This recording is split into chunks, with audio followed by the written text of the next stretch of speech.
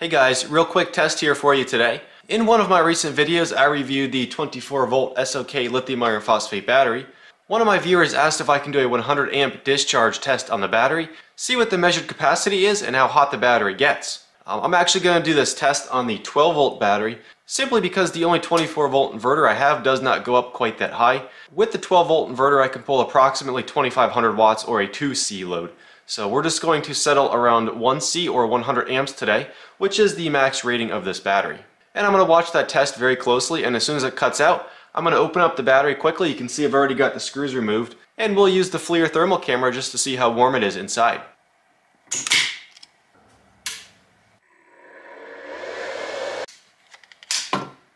Alright, battery has completed charging.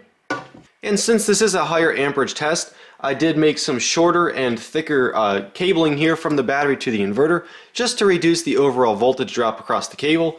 These are 1/0 cables on both the negative and the positive side. Other than that, it's pretty much the same Batrium shunt, the same inverter, and then I have my space heater over there for a load, in addition to the incandescent light bulbs in case I need them.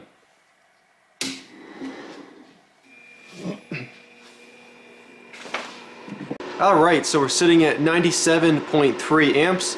I don't want to push it too much more because as this voltage decreases, remember this amperage is going to go up a little bit. So I think that's a fair test. 97.7, it is still increasing a little bit. So we'll leave this run until the BMS shuts down. Alright, so the test just shut down. We're going to go ahead and take this lid off here.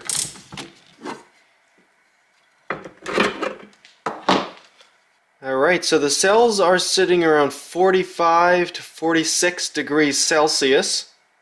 Doesn't look too bad at all. 45 is really the hottest I see in here. The vents are around 44 degrees Celsius as well, I see. There's another 44. The cabling's around 47 degrees.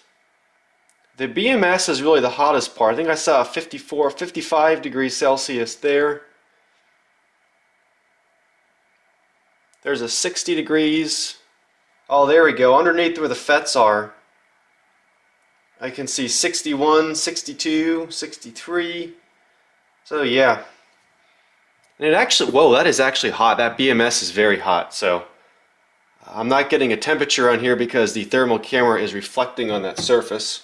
I'm going to stick a piece of Kapton tape over the BMS here and see if I can get a temperature of the heatsink. Let's see. 60 degrees Celsius, so it's agreeing with what I saw of the FET transistors on the side.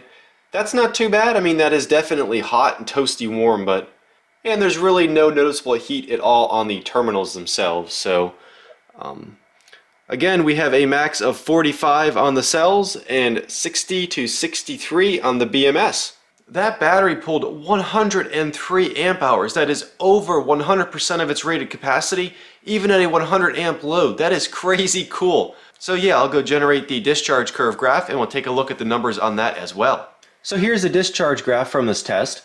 We started at 13.9 volts and ended at 9.5 volts. The average discharge current was 100.6 amps and the test took approximately 62 minutes.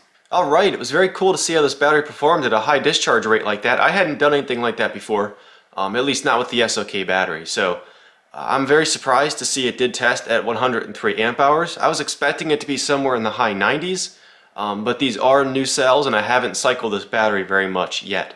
So hope that answers that question. If there's anything else you want to see, either battery or solar or anything related, feel free to leave any suggestions for videos in the comments. Otherwise, please hit that like button before you go, and thanks for watching.